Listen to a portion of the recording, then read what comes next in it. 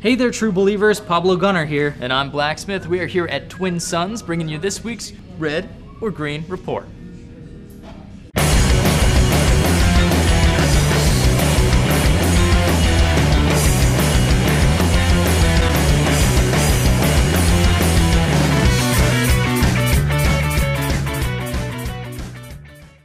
This week we're going to cover two graphic novels instead of the typical mainstream series. Representing the green, I'll be reviewing Teenage Mutant Ninja Turtles, Change is Constant, Volume 1. And representing the red side, I'll be taking on some darker material with American Vampire.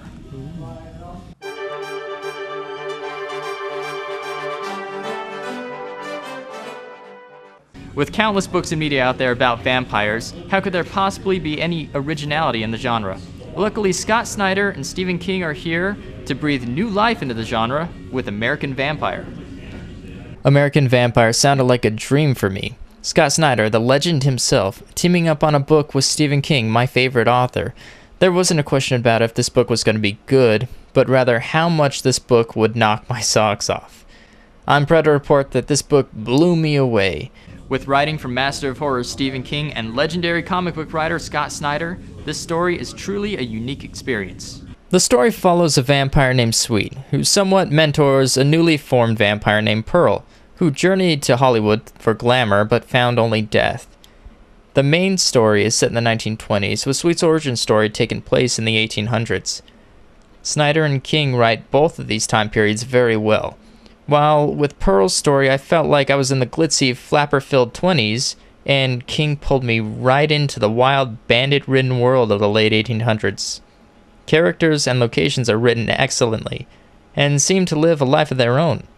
There aren't many shallow characters in this book, as characters have layers, whether they be the seemingly evil, selfish nature of Sweet, or the cute, gullible mind of Pearl, who turns into a vengeance-driven killing machine.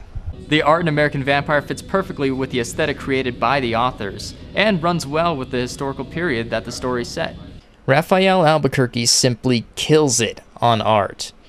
He does such a fantastic job of taking the locations and time periods and making them all unique and eye-catching. Characters never seem to have a bored look or feel. You'll always see either a sly smirk on Sweet's face, or the terrifying elongated face he makes while opening his jaw for a kill.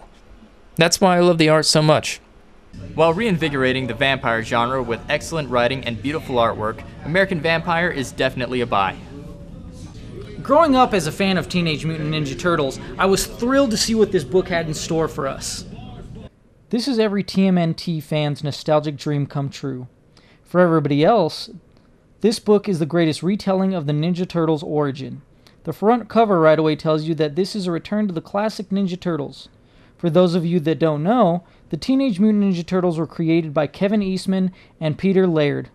Something that Ninja Turtles fans are protective about is the overall look and feel of this art and set pieces. Luckily, this book holds up to our expectations.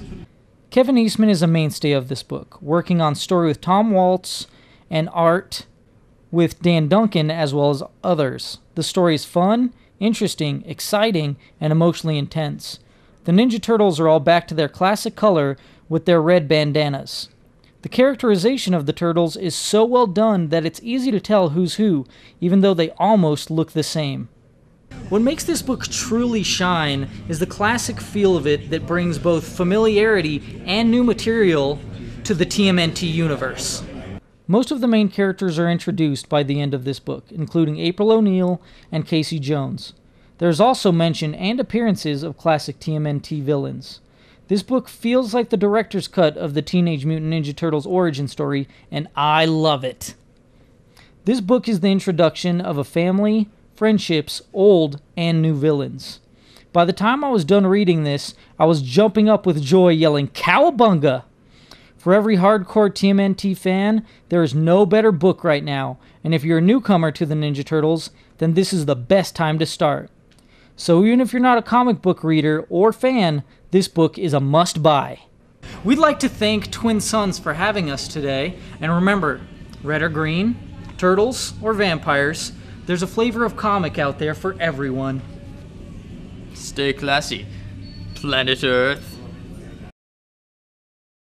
Growing up as a fan of Teenage Mutant Ninja Turtles, I was thrilled to see what this book had in store for us. One more time? Oh, sorry, I'd get really into it. Don't do that. Growing up